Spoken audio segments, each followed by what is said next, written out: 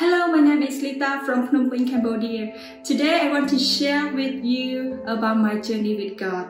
I was born and raised in a Buddhistic family. And when I was 18 years old, I found out that I have blood cancer. The doctor said I have only 3 months to live.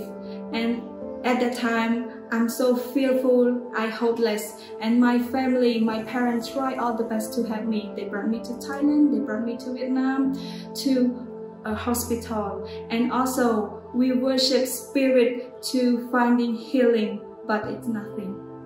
2 years later, I'm still alive but very sick. My youngest brother invited me to a small group in his church. At that day, Jesus touched me and I accepted him as my savior.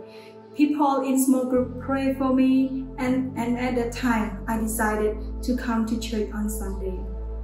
I still remember my first day. I got so much love from people in church and I began to volunteer.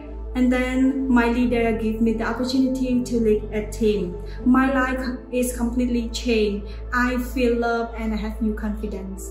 When I went to see the doctor again, they could not find the cancer in me anymore. And I'm so excited. By faith, God healed me.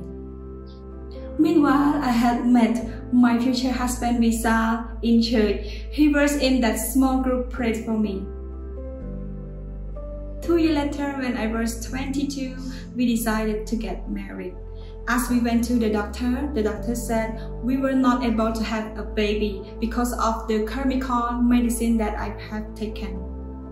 It was a hard time. We have to choose to believe what the doctor said, or we have to choose to believe what God said.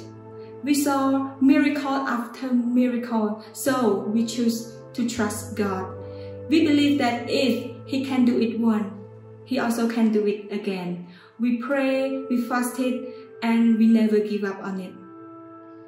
At the end of 2019, we got a call to planting church in Phnom Penh, and we are so excited. At that time, I found out that I have pregnant.